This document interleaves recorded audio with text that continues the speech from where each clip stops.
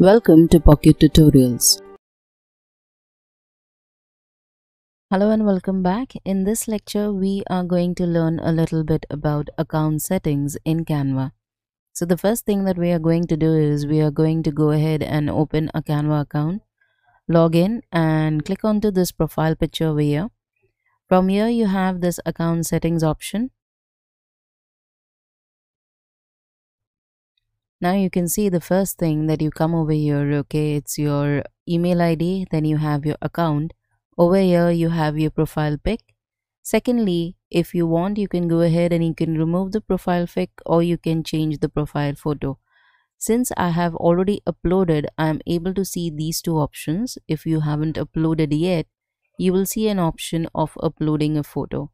Then you have the name over here. You can easily go ahead and you can edit the same. You have email address. Then for what are you using Canva for? Since I'm using it for teaching purposes, it will show me as a teacher. Secondly, the language is English. And lastly, I use my Google Gmail account, okay, Gmail ID to log into it. Now next that I do have over here is the theme.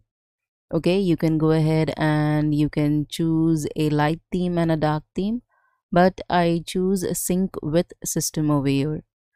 You can have a look at the dark theme. It's nice, but I'll stick with my sync with system. Now next you have over here link opening. Okay, open links in desktop app. I am using the browser right now, so I can go ahead and open Canva from any device. If you are working on a Windows desktop or you are working on Mac, you can easily go ahead and you can download the Canva app and you can enable this option over here. We'll definitely come back for these two options a little later. Next, we have login and security over here. You can go ahead and you can update your password over here. Security, basically, sign out from all devices if you are suspecting that somebody else is using your Canva account. Okay, you can easily go ahead and you can request also to download your Canva uploads and designs over here. And lastly, if you wish to delete your Canva account, you can easily go ahead and delete it from here. Next, we have email preferences. Now these are basically marketing emails. You can easily go ahead and you can click on unsubscribe from all. Now basically this is all marketing emails sent by Canva. So if you do not want any emails from Canva, you can go ahead and you can click on this button over here. But since I am teaching Canva at the moment and I will be updating this course regularly, so I need to know what are the Canva news and what is the new and handy design tips in Canva, the trending templates, okay, create spotlight email recommendations. So I have checked this all. So I can go ahead and I can update this course on a regular basis.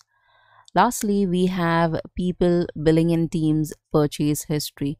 Purchase history basically will show you all the templates, okay, that you have purchased or the designs that you have purchased from Canva itself.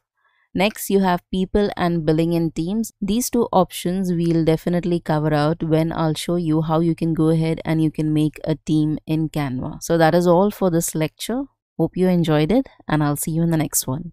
Congratulations on completing another lecture. If you do like this course, please leave a review.